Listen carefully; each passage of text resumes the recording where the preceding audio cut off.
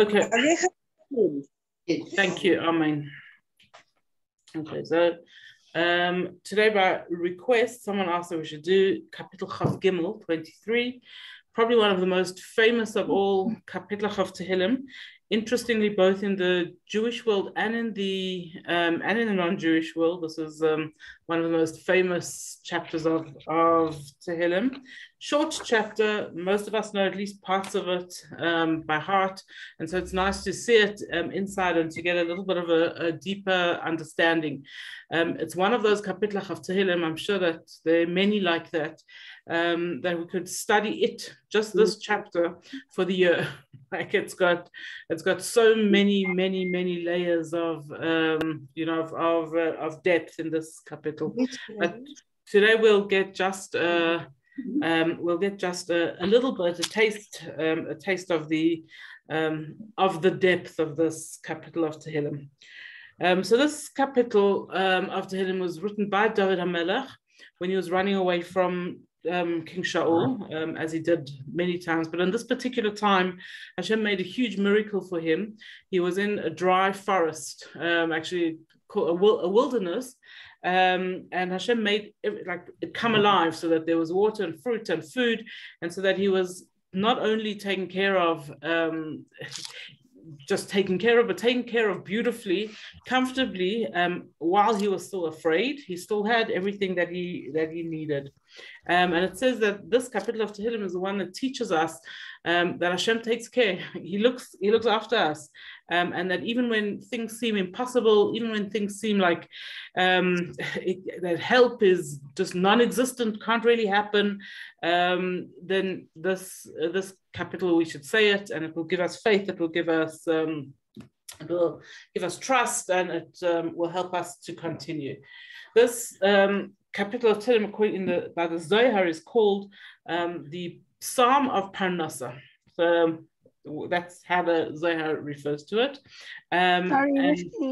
Yeah. What number is it, please? 23. Thank you. Okay.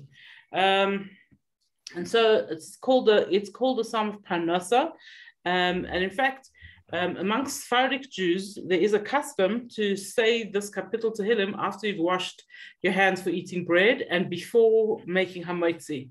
This Kapitel would be said, and the Rizal explains. He says that if you count the words in this chapter, there are 57 words, and 57.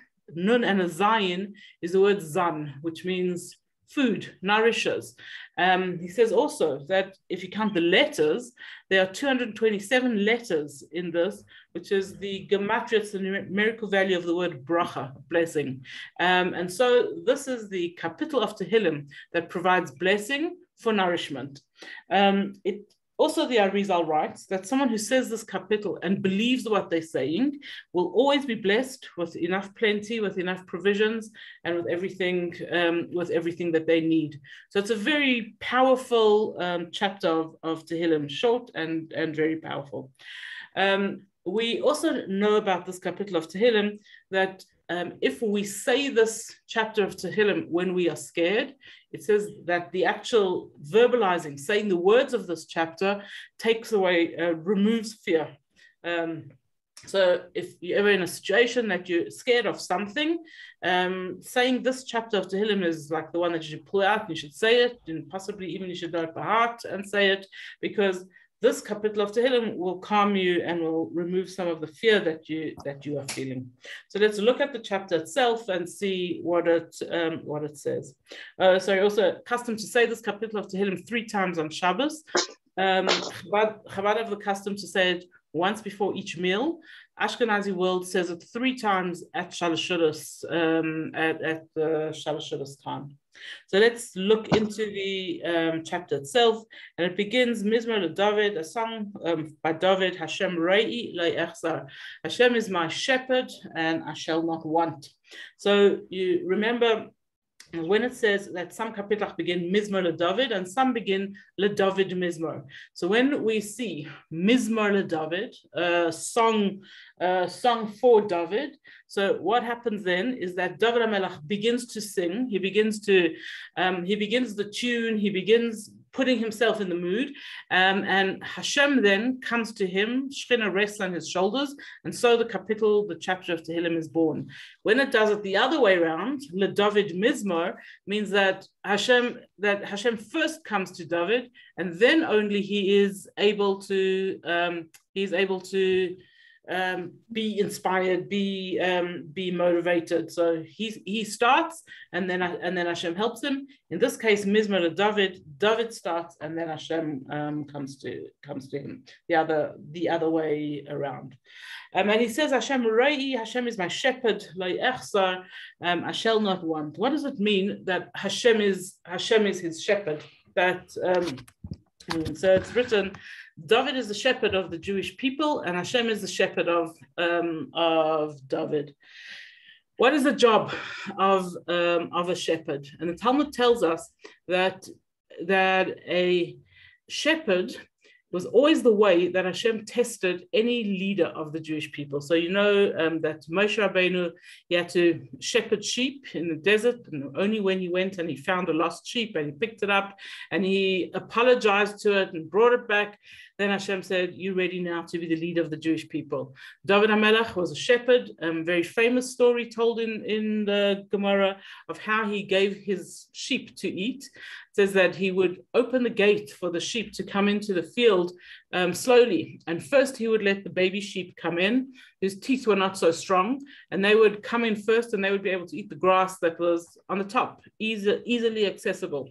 Then he would let the next lot of sheep whose teeth were a bit stronger, and they would come in and have a harder time getting food, but they were still able. And then he would take the grown-up sheep, the one who had strong muscles, strong jaws, strong teeth, and they would come in and have to eat from the grass that, like, pull out the roots or whatever it is they had to do to get their food. And Hashem said to him, you've shown care, you've shown thought for each of the sheep. Now you are ready to look after, to be the leader of my sheep. And that's when David became the leader of the Jewish people. It was so important to David HaMelech that he was a shepherd first, that when he did become king, he minted a coin of himself. On the one side was him as a shepherd, and on the other side was Migdal David, the towers of David, him as king. But he never forgot the fact that his pathway to becoming a leader of the Jewish people was by being a shepherd first. And actually, if you go back and you look in history, many of the great people chose to be shepherds as their way of getting parnasa. So we see that all the way back. Yaakov's sons were shepherds. We see it in much more recent times. The Baal Shem Tov was a shepherd. And why they dafka choose the work of being a shepherd is because a shepherd can make a parnasa, they can make a living. At the same time, they have plenty of time while they're making their living to be studying Torah, being involved with learning and such, because they have to get the sheep there in the morning, then they can watch the sheep all day. They've got to keep an eye on the sheep, but during the time that they're sitting there, they didn't have computers and cell phones, so they couldn't be playing on social media. And so they would spend a lot of that time studying, learning Torah. The question is always asked is this a good way to serve Hashem? By being a shepherd. And actually Chassidus explains to us that it's not the best way to serve Hashem. The best way to serve Hashem is to live in the world, to be distracted by worldly things and still be able to serve Hashem. But it's definitely a first way, the initial way of serving Hashem, finding a way to make yourself time while you still accomplish the other things that you need to accomplish. But it's not ideal to uninvolve yourself from the world in order to serve Hashem. And so David HaMelech says, Hashem is my shepherd, and if Hashem is my shepherd, lo echsar, I'm not missing anything. I don't need anything. So immediately the commentaries point out to us that a sheep relies on the shepherd absolutely and completely. The sheep doesn't think for itself, like, is this a good place that we're coming to eat today? Is there going to be enough water? Do you think that a wolf is going to come and try? The sheep doesn't think about anything. All the sheep does is that it's being taken into a place where there's food and it eats, and that's all. And when it needs to drink, it drinks, doesn't have any worries, doesn't feel any responsibility, doesn't feel anything. Why? Because it has a shepherd that brought it there, and they're going to do whatever the shepherd tells them, shows them, brings them to do. And says that this is actually what our relationship with Hashem should be, that we trust Hashem absolutely and completely. Wherever he takes us, whatever he does with us, we should be trying to bring ourselves to a level that we can feel, and that we're going to see this theme going throughout this chapter, but that we can feel this is exactly what Hashem wants me to be doing right now. This is exactly where Hashem wants me right now. This is how he wants me to be right now. On a more historical level, the commentaries say that this is talking about the Jewish people in the desert, that for 40 years in the desert, they followed Hashem. They didn't have to think for themselves, and Hashem just looked after them. And Rabbi Yehuda says in the name of Rabbi Lazar, normally when people are traveling, there are three things that they don't have as much as when they're at home. So firstly, they are exhausted, right? Then like traveling, even if you're going on holiday, it's the actual traveling itself is exhausting, right? You don't have everything. You don't have all the food that you're used to. You don't have all the luxuries that you used to. You don't have your bed. You don't have your bathroom, right? So there's certain things that you give up when you're traveling. And it says that when the Yidden were in the desert, they had everything they needed. Although they were traveling, and they were traveling through a desert, they had the clouds around them, keeping them absolutely comfortable. They had the man that they could eat whatever they wanted. They were never tired. They like every single thing that they could possibly want, they had. And this is Hashem is my shepherd. He was looking after us. And even though we were in a situation that we should have been a struggle, should have been difficult for us, we missed nothing. We missed nothing at all. In fact, the Gemara goes on and says that when a person welcomes guests into their homes, first day he serves them fat calves. The second day he serves them sheep. On the third day, he gives them chicken. On the fourth day, he gives them beans. And eventually they go home. So Gemara tells us and says, but the Jews in the desert, from the first day until the last day, Hashem looked after them. And the more they moaned, Hashem gave them even more, until finally he gave them the man, which meant that they could have anything they wanted, anytime they wanted. Hashem Rei, when Hashem is our shepherd, we miss absolutely nothing at all. And the final level of understanding this concept of Hashem Rei Lo Echsar, Hashem is my shepherd, and I'm not missing anything. Lo Echsar, I shall not want. So the commentaries that this is talking about how we are supposed to be feeling. A person has to bring themselves to the level that they not necessarily they have everything, but they realize that they're not missing anything. Whatever I have is what I need in order to accomplish what I need to accomplish in this world. And if I don't have something, it's because Hashem knows that I personally don't need it in order to accomplish my mission in this world. And that's what we're supposed to be striving to feel, that, right? To feel this absolute satisfaction with what we have. Our Avos, Avraham, Yitzchak, and Yaakov, were blessed. The big part of their blessing is that they had the blessing of what we call kol, everything. In other words, each of our Avos were blessed, as it says, Hashem Beirach es Avraham, Hashem blessed Avraham bakol, with everything. And about Yitzchak, it says that Yitzchak felt, he said, I have eaten from everything. I have eaten from everything.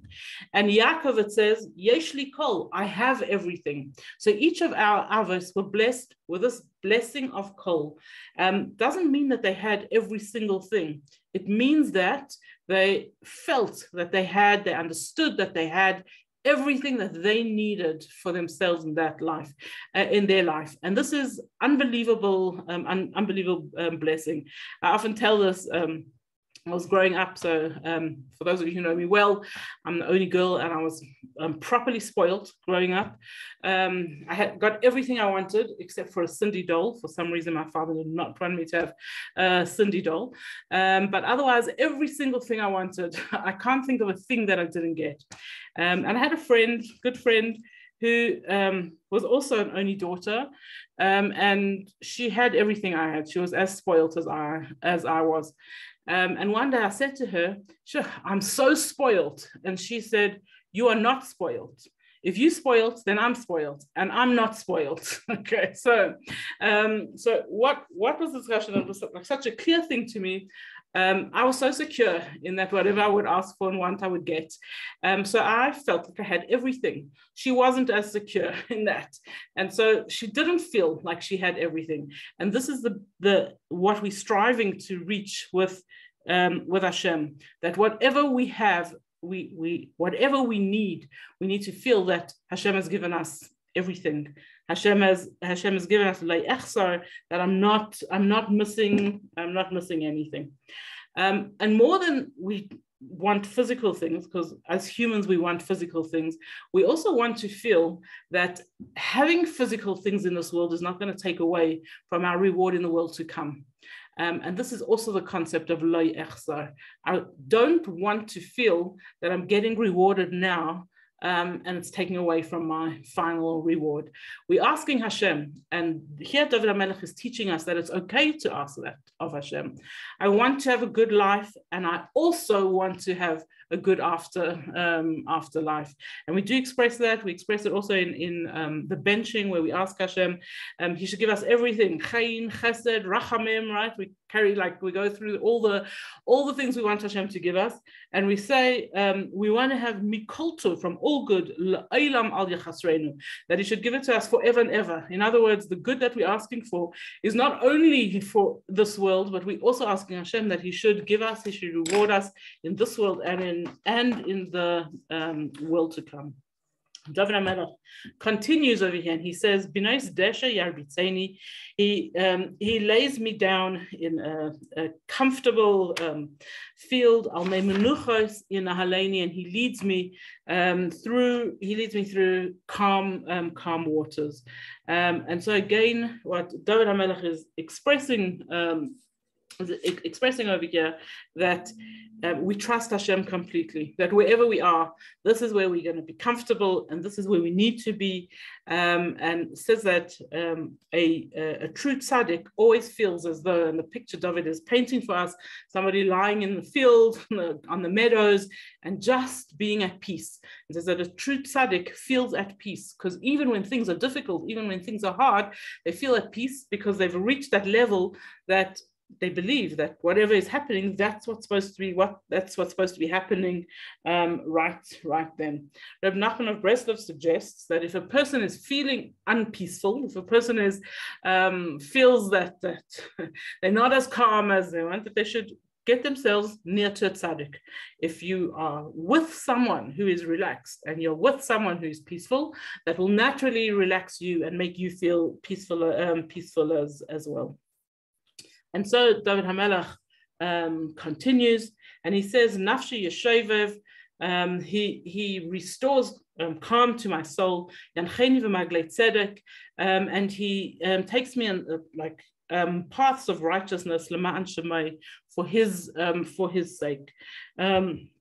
So here he's talking again more about the spiritual side, and so we see David HaMelech is asking for both things. The pasuk before, asking for physical calmness, physical things, happiness in this world, and this pasuk more talking about nafshi, our souls, that we also need to feel spiritually full, that we also need to feel spiritually calm, and come to this understanding that wherever Hashem takes us, He's doing this lema'an shemai, so that we will be able to fulfill our mission for Him, for what He wants us to be doing.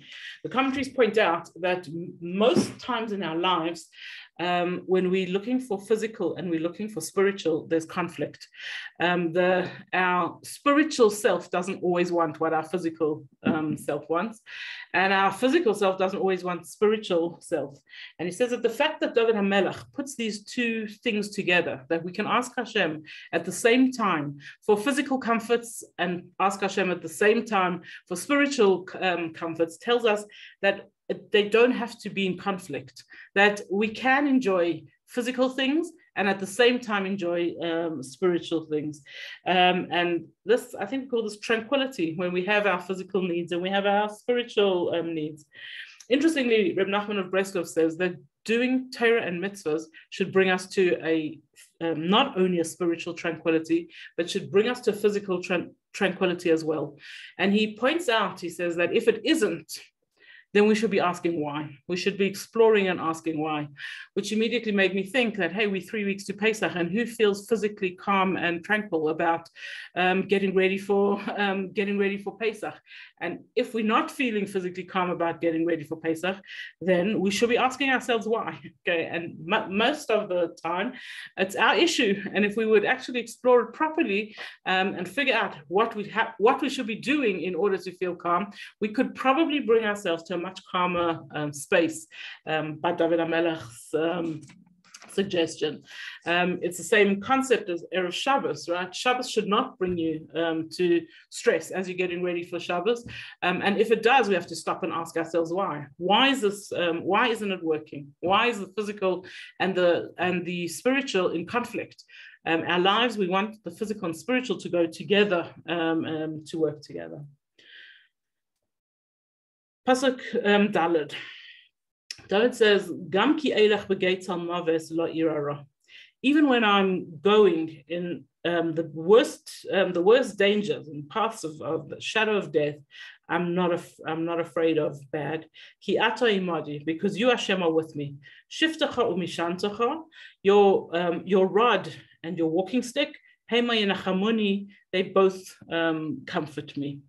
So the first thing, that even when I'm walking in the most dangerous, difficult times of my life, even when things are not going the way that I would want them, even when I'm afraid, okay, what does David HaMelech say? He says, Lo irara, I don't fear bad. That's what we're working towards. That's one of the difficult things that we have to work towards. And the Chavis Halavavos explains, it says to us that the more we trust Hashem, the less we fear anything else. And so if we work on our emunah, and this is a hard one, but the more we work on our emunah and the more we trust Hashem, the less scared we'll be of anything else. And so he says, this is where David HaMelech reached at this time, because remember that David HaMelech did not have a typically tranquil life, right? He was running from Shaul, and he was running from other enemies, and his own son was trying to get him, and the people were giving him a hard time. David HaMelech didn't have that kind of life that we all yearn for and say, he had this amazing, tranquil, beautiful life. And yet David HaMelech is the one who's able to say that even when I'm running away from Shaul and it looks like there's nowhere to hide, and it looks like he's gaining on me, and it looks like there's no food for me to eat, and it looks like I might die from sunstroke, La yirara, I'm not afraid. Why was he not afraid? Because he absolutely, totally believed in Hashem, and he believed that Hashem would help him. And what happened? Hashem helped him, right? And this is, the Chavis Halavavos explains this, that if we could only work on ourselves to believe absolutely and totally that Hashem will help us, then he will. He will absolutely and totally help us. And it's interesting, he explains, he says, why am I so okay with Hashem? Why is it okay when you're having a hard time to believe that Hashem is helping you? Okay, what is it? And he explains that to us with these words, Shiftacha umishantacha, your rod, your stick, umishantacha, and your walking stick, okay, Hema yenachamuni, they are what comforts me. So your rod represents punishments when Hashem, or not necessarily punishment, but strictness, difficulties, hardships. And mishantacha, your walking stick, is the picture we have in our head is of having something to lean on, right? Having a third leg, like being able to rely on Hashem. And David HaMelech says, actually, he understands, he's come to this level of understanding that both the difficult times and the easy times, the strength that we get from Hashem, both of them are the same stick. It's exactly the same stick. The rod and the walking stick is the same. And Hema Yenachamuni, getting either from Hashem comforts him. It brings him to this level of comfort. I was once sitting around with a group of ladies, and one lady was talking about, she was actually talking about her nursery school, which was it was a home play school, and it was very, very successful. And then suddenly another play school became very popular, and her play school wasn't so popular anymore. And in that year, and she actually got quite tearful about it, she said, I don't know what happened, but my nursery school got hardly any children, and I can't make ends meet, and I had to get rid of staff. And I don't know. I don't know what I did wrong. I don't know why this happened. And Razi Hecht told us something which always stays in my head. She said, one of the things we have to work on is that when we are successful, we blame Hashem. And then when we are not successful, we can also blame Hashem. So if you blame Hashem when you're successful, in other words, you realize that everything comes from him, then when things are not going your way, you can also blame Hashem. You don't have to take like that. It's my fault. I did something wrong. And that is what David HaMelech is saying over here. He's saying, Shiftecho mishantecho. Whether Hashem is giving me a hard time or he's giving me an easy time, Hema Yenachamuni, I believe both of them come from you, Hashem. But then he asks Hashem, as we all are sitting here and asking Hashem, we don't want the rod, okay? We want the walking stick, right? We don't want the difficult times. We want Hashem to support us and to be nice to us. And that's what the next few psukim are David HaMelech actually expressing. So he first asks in Pasuk Hey, he says, Tarech lefanai shulchan, set before me a table, neged seirai, opposite my enemies, dishanta b'Hashem and roshi, and anoint my oil on my head, kaisi ravaya, and my cup will be overflowing. So first talking about it as on a general level, but then making it more personal. When it comes to the Yidden, there are so many times in history that other nations have looked at us and said, the Jews are done. Okay, there's no way they can carry on anymore. So like in Egypt, the Jews are done. Whether it was in Spain, the Jews are done. The Holocaust, the Jews are done. And look, here we are. Okay, how does that happen? So David HaMelech says, it's because Hashem sets the table, right? Tarek lefanai shulchan, Hashem puts a table up in front of our enemies, and he lets them get surprised time after time after time. When they think we're done, then suddenly we're there again. We're strong and we are there. Why is that? It says, Dishanta b'Hashem and Roshi, because you have anointed my head with oil.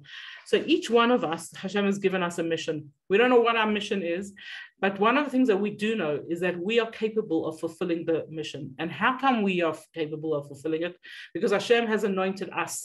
He didn't give just a general thing. You guys, you Jews, you can manage. But Dishanta b'Hashem and Roshi, my own head, Hashem gave me a mission. He gave each of us a job that has to be done in the world. And we don't know what it is. We just keep plodding on, trying to fulfill our job. I think only Esther Hamalka was told by Mordechai clearly, possibly this is your job. Okay, this is your mission and why you came into the world. But each of us have been anointed to do a specific job. And when we realize that, then all we can do is be grateful. We can realize that Hashem has given us a mission, and he's also given us the koyach to fulfill that mission if we want.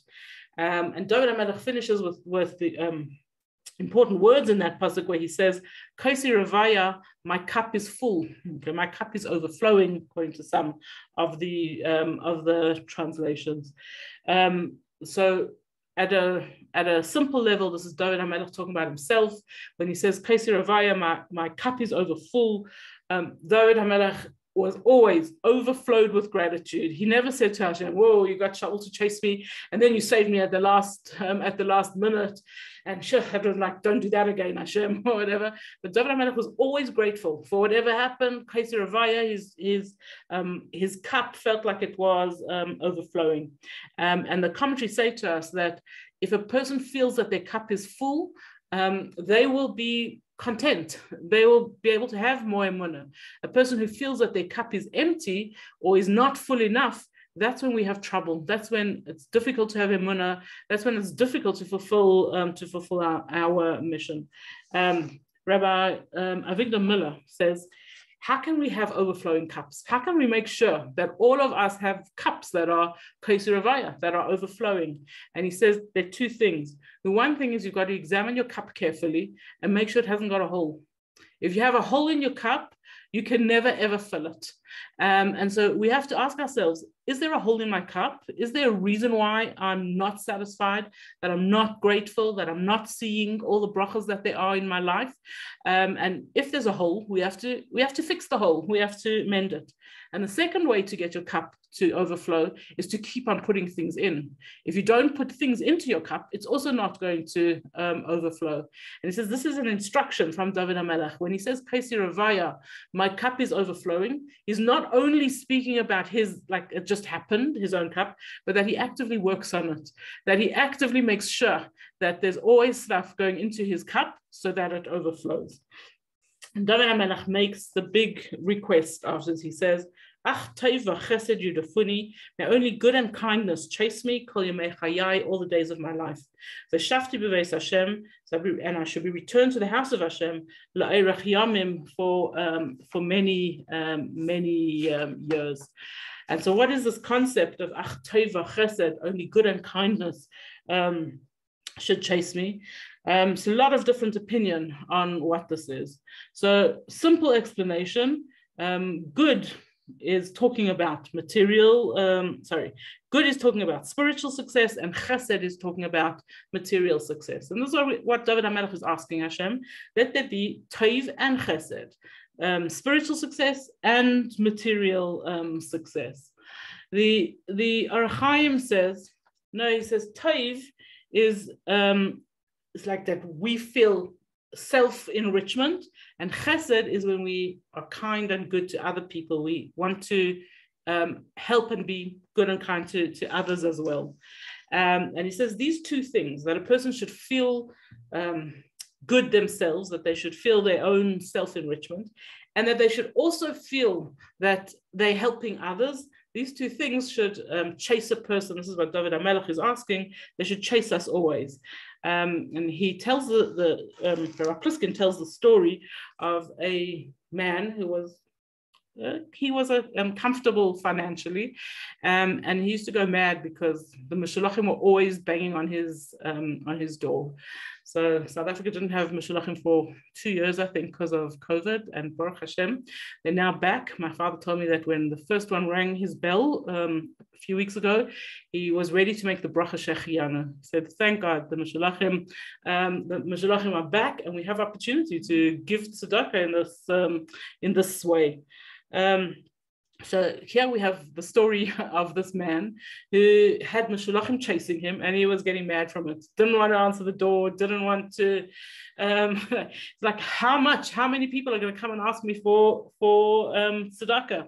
And he told us to the Chafetz Chaim. He said, I like to give tzedakah, I want to give tzedakah, but it's getting a bit much. Wherever I go, there's a Meshulach chasing me. And the Chafetz Chaim answered him. He said, this is what David HaMelech meant when he said, Ach teva chesed yudafuni, that only good and kindness should chase me.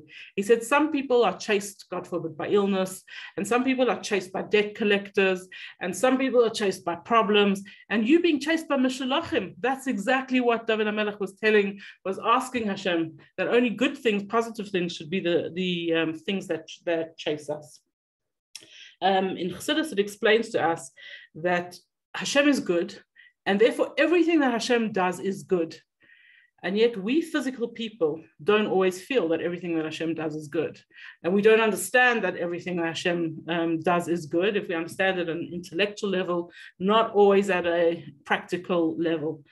And interesting that David HaMelech says to us, how should we ask Hashem to give us things in the world? We should say, Ach taiv v'chesed.